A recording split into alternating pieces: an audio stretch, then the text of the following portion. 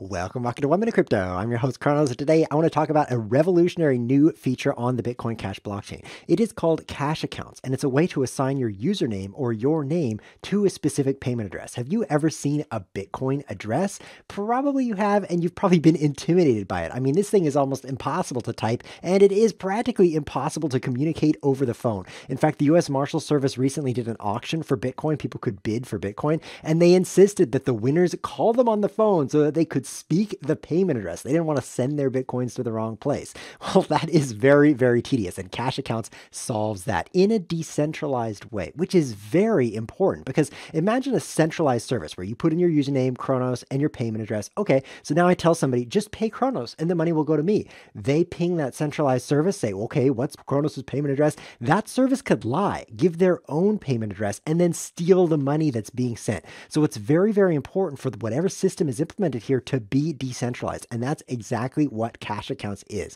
So in this video, I'm going to give a demonstration of it, how the security works, and how easy it is to get started with it. Today's episode is sponsored by America's Card Room, the most trusted US online poker site. When you make your first deposit with any of over 60 different cryptocurrencies, you'll get double the normal deposit bonus. So check them out. That's America's Card Room.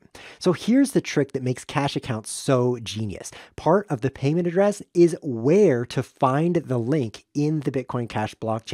Let me show you exactly what I mean. Here is the cashaccounts.info website where you can sign up for your own account. And you can see that it is by Jonathan number 100. Now this number 100 tells you which block number to look in to find the link between the name Jonathan and the Bitcoin address that he's associated with it. This is absolutely genius because that means if I'm using a light wallet like Electron Cash or the Bitcoin.com wallet and I type in Jonathan number 100, it doesn't have the whole blockchain, but it can request just that block number from the server. It can look in that block and confirm the account that is assigned to the name Jonathan. So this means nobody can jump in and give their own address and steal any money I'm sending across because I'm looking in the Bitcoin Cash blockchain itself and I know exactly where to look. And because of that, I am assured that the payment address is exactly the one that Jonathan linked to himself. So I want to walk you through how to sign up for this because it is so easy. You just put in your username that you want to link. Let's say I'll be Mr. Testman here. And then you put in your payment address. Now this is a Bitcoin Cash payment address.